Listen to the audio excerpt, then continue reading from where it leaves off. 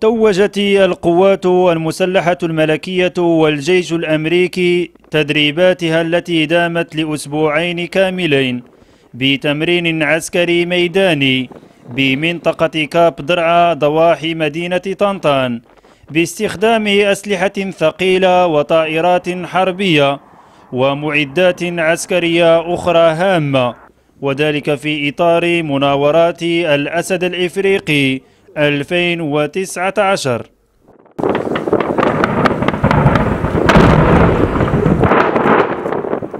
I'm really happy with what we saw here today. We not only trained ground forces, but we trained air forces and we trained naval forces, all under the umbrella of a combined joint task force headquarters. So I'm very, very impressed with what I saw today.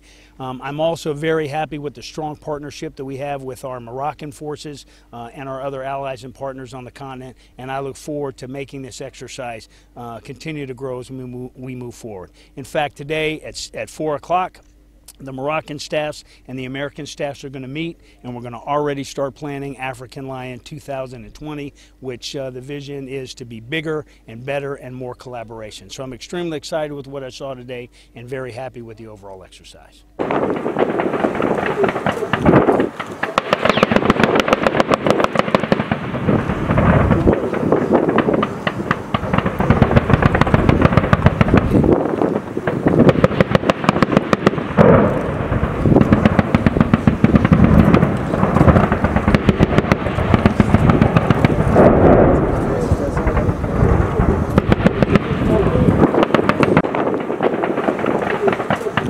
تدريبات أرضية جوية ومحاكاة عسكرية تكتيكية طورت من قدرات ومهارات القوات المسلحة الملكية وعناصر الجيش الأمريكي، مؤكدة أن عين المغرب التي لا تنام مستعدة دائما لخدمة مصالح الوطن. من مناورات الأسد الإفريقي بجوهرة الصحراء المغربية طنطان، محمد أوباركا لموقع Le360.